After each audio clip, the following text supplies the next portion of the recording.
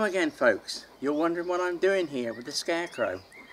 Well, it's VE Day. It's May the 8th, 2020, and it's the 75th anniversary of VE Day. Now, being a young chap, I wasn't here, obviously, when that took place. The VE Day itself took place. Obviously, I wasn't here. But my dad was in the army. He spent 6 years in the desert during the war, so he played his part. You're wondering why I'm sat by this fellow here. Well, I don't know whether it's a scarecrow or a scare girl, actually. I asked Mrs. Scrimper and she said it's a bit of both. So you'll have to decide yourself. It's actually, we're having a scarecrow weekend in our village, and we've made this to sit outside. I've also, Mrs. Scrimper's painted wurzel gummidge on a bit of cardboard, and I've done my effort. As you can, there's no contest between the two because I'm hopeless at painting, but at least I had a go anyway. And of course I've made my Scarecrow whirligig, which you've seen in another video, which I should be putting outside. And I'm going to put these outside the gate in a moment or two, but I just thought I'd introduce you to my friend before I did. What do you think of the hat? I made this out of a bit of old cardboard. I think it's quite good, actually. I might try it on. I think it's, actually, we'll try it like this. What do you think, folks? Is that an improvement? Is that an improvement?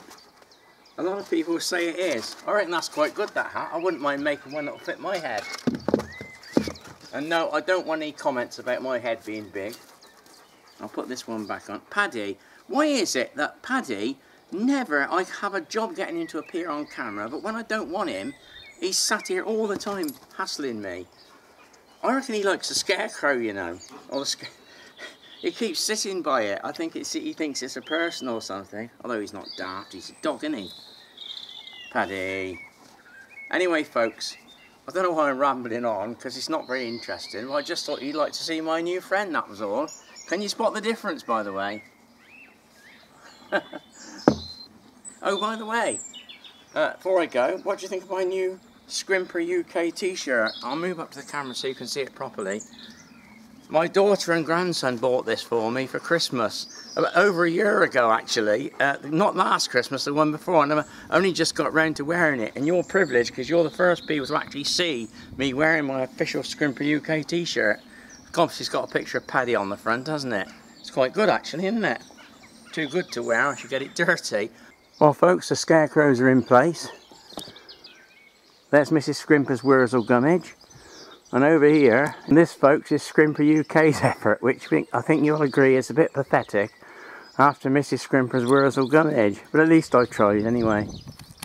Don't look too bad. I'm going to show my whirligig next.